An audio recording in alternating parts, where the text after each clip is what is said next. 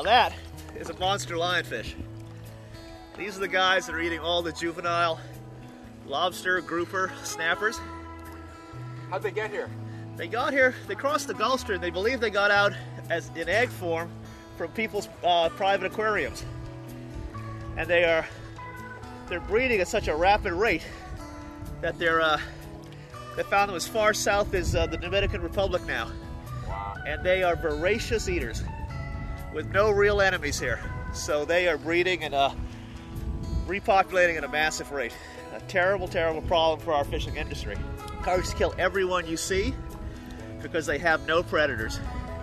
You know, the barbs are poisonous. If you get pricked by that point, it will swell your hand up, can give you a fever, and it feels like you're being burned with a match. It is excruciating pain, and there's nothing you can do for it. Take a lot of aspirin, I guess, but it really is an awful toxin. They actually taste like a snapper. Very white meat, and just cleaning them, you've got to be pretty good. You got to be very, very careful. And what people are doing now is using garden clippers to cut off the spines, and leather gloves. So they're that dangerous. They're that dangerous. Wow. It's that painful. 4 or 5 years ago, people started saying they spotted lionfish, and everybody's like blowing them off as being crazy.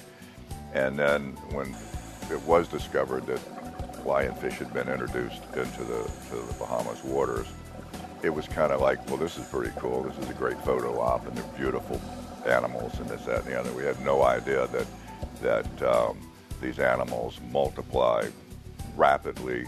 They seem to have no natural predator.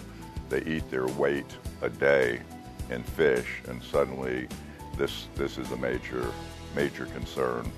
And now it's not just the Bahamas. Now they've been spotted in Florida, up the east coast of the United States, and down into Cuba even.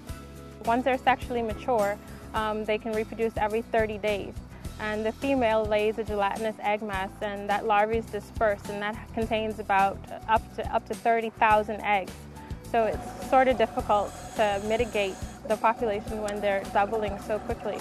But here, Bahamians are sort of unfamiliar with them as a food resource, and the government is trying to promote and educate people on the fact that they can be eaten. They're very tasty fish, really good white meat. But the problem is people aren't that aware of them. We're considering everything from putting a bounty on them and trying to kill them off. I mean, at this point, nobody thinks they're going to be eradicated, but certainly you can control the growth of the numbers in the Bahamas.